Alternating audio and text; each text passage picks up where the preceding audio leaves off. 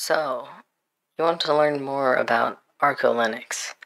Well, it is an Arch-based Linux distribution. It has several different variants that you can choose from, as well as the ability to choose a number of different desktop environments out of the box. However, let's target the aims of the ArcoLinux project first. What is it? As described in this image is you get a cape, you wear the cape, and fly. What does that mean? Well, I don't know, because I would find it goofy. But it's all about learning how to become an expert in Linux. In other words, if we took the get a cape, wear a cape, fly analogy, it would be like learning to make the cape, not just wearing the cape. Their main tools they have created is a tweak tool, which allows you to install more additional desktop environments and window managers, as well as other software and other configuration like NeoFetch. You have the Spices application, which allows you to turn any Arch install into an ArcoLinux-based installation.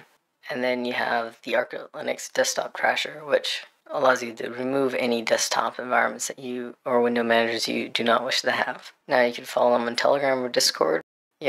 These are all the various window managers and desktop environments that are available to you. ArcoLinux XL or ArcoLinux L all comes with XFCE 4 out of the ISO default and comes with everything pre-installed, Wi-Fi, printers, and Bluetooth all ready to go.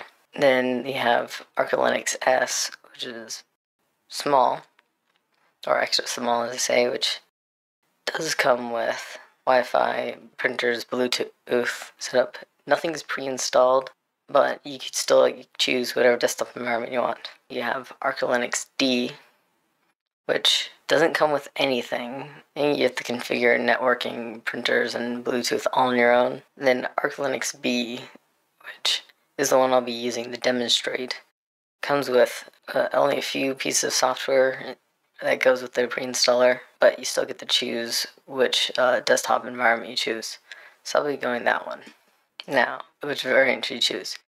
This is their learning path that they go to teach you how to become an Arch user, because that's the whole point of ArcoLinux, is to teach you how to become an Arch user, which tells you to first install ArcoLinux L, don't touch anything, do this, and after you learn a bunch of things, you can try out more desktop environments. Maybe instead switch to ArcoLinux B, which you see is a lot more minimal. Then try out more things. They don't recommend you try out a window manager yet. Phase 3, they want you to check out window managers as well as other desktops. Then you can try out more complex things, the mix and match stuff. Then phase 5 is more about creating your own image file. In phase 6, you build from scratch using ArcoLinux D.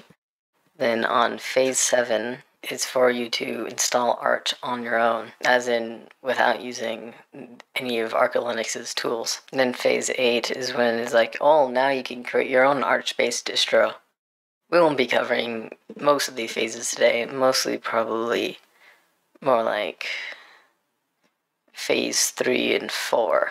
I have prepared a virtual machine for us to demonstrate the install. Let's first look at the ArcoLinux tweak tool. You can enable things on the auto start. It won't let me modify it because this is a live environment. However, you can choose whatever desktop environment window manager you want from here. You customize grub themes to provide various fixes, like when the repo keys break. Does happen, very annoying. And LightDM, which is a login manager. And you have mirrors, NeoFetch configuration, Pacman, SCDM, which is a login manager. And terminals, you have the various terminals that you can install. Terminal fun is all sorts of things, like a lolcat. If we do this, oh, it needs to be installed. Okay, never mind. And these are all the different fetch scripts, which that could be its own video topic.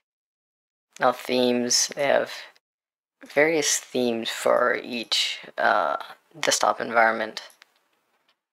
And then you can add users, as well as they have ZSH themes. However, these are beyond the scope. Instead, we shall now look into the installer. So we're going to click Advanced Installation this time.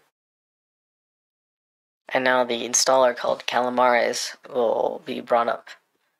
So I want to continue. About these options. The Linux kernel, this is installed by default. This is your bog standard terminal, nothing special. This is the long-term stable kernel that is used for, say, like a server application for Arch Linux.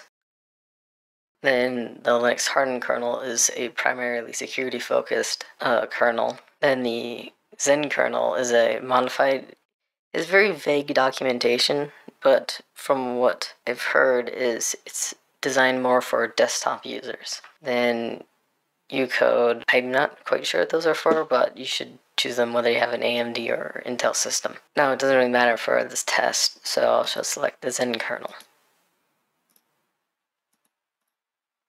Now these are your video drivers. Now, when booting into the ISO, you should have, if you had an NVIDIA graphics card, you should have selected the NVIDIA's drivers. We have Intel if you have Intel, Novu if you have an older NVIDIA graphics card, then AMD GPU if you have an AMD card, ATI if you have an ATI card, VESA, not quite sure what those are for, Open Chrome, not sure what those are, but because this is a virtual machine, I shall skip this for now. This is the login manager. I haven't tried these other login managers, but I have used SDDM.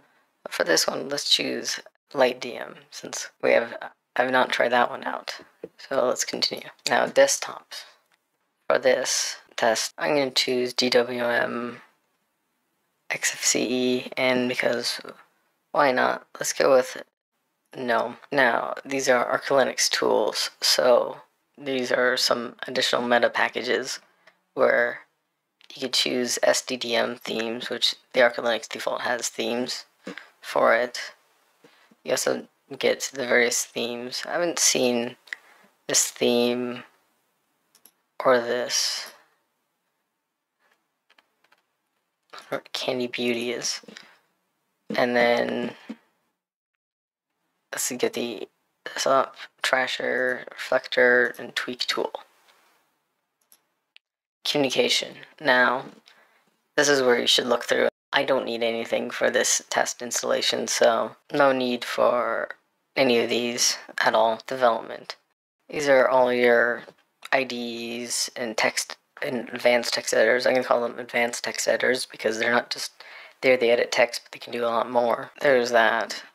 We don't need any of those because we're not developing on this virtual machine. These are Office suites. I would recommend using LibreOffice Still or LibreOffice Fresh. OnlyOffice is another good Office software, but we don't need that for this. Fonts. Now, you should install whatever fonts you want. So let's continue. And multimedia. These are for playing back or editing audio, like Audacity, for example. But we don't need any of these. Now, these are your browsers. Now, everyone needs an internet browser these days. In fact, I'd imagine that most people you interact with only use their web browser and nothing else. So, I'm just going to choose Firefox since it doesn't hurt to have a browser installed. And downloaders. Most people just use the downloader baked into their browser, so these aren't very special. Then if you use any cloud software, these are important. And mail, if you need it, I don't need it for the testing purposes. Now, theming. This is where there's tons of theming customizations. Let's continue. Graphics, these are your 3D modeling, 2D creation like Inkscape for vectors, Blender for 3D, I believe. Apparently you could edit videos in it. Then you have Darktable, which I recall correctly is for editing photographs, Adobe Lightroom. Then Krita and GIMP are picture creation software. And these are your games. Look whatever games you want. We're halfway there. You have terminals. My two favorite terminals are Kitty and Alacrity. Both are GPU accelerated. Kitty can actually display pictures in the terminal itself. Choose whatever one you want. This is the default, but for now I'm just going to install Alacrity. Then File Managers. Install this one because it's one of my favorites. Then USB utilities and accessibility software like eSpeak and Orca, which are text-to-speech, Timeshift, and ButterFS. These allow you to have backups, but these are additional tools.